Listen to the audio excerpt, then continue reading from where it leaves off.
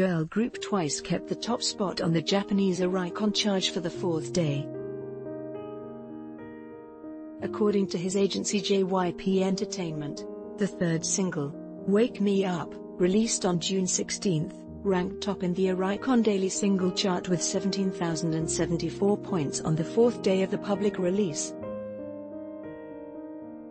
Twice, who made debut in Japan last June. Twice debut album #Twice, the first single One More Time, the second single Candy Pop and third album Wake Me Up has been on the top of Oricon charts.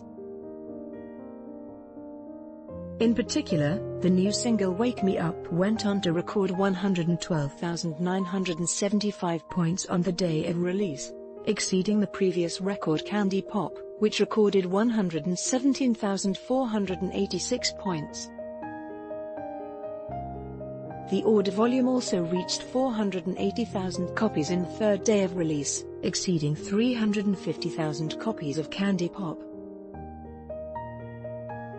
Copyright 2017 kpopstars.com.